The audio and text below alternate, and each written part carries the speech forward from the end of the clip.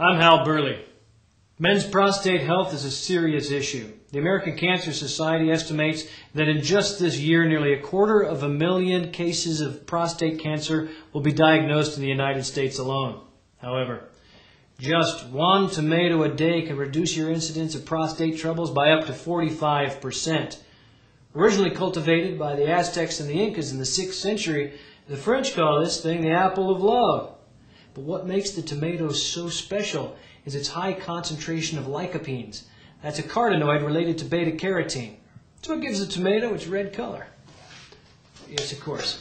Researchers have found that high concentrations of lycopenes are related to low levels of PSA, that's prostate-specific antigens in the blood.